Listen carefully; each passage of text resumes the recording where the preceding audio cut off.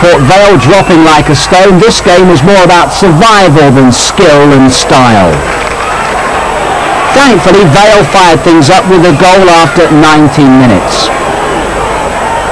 It was scored by Keith Houchen, but what do you think happened to Oxford keeper Ken Vasey? Seconds later, United showed they had a head for heights when Kay Evans hit the bar. The rebound, oh, that was best forgotten.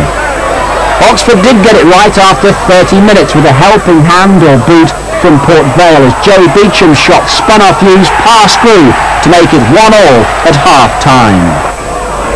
Then 2 goals in the last 10 minutes brought an exciting finish. Peter Swan looked to have won it for Port Vale.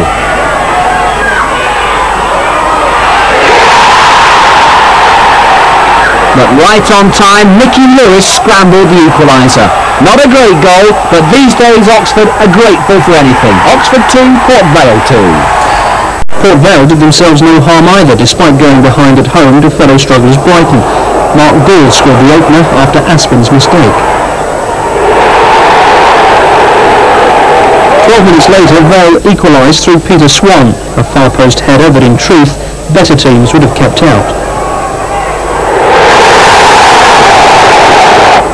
And Swan's far post presence provided the winner too. Again, Brighton's defenders stood and watched as David Lowe scored a winner which could just swing the pendulum of fortune in Vale's favour.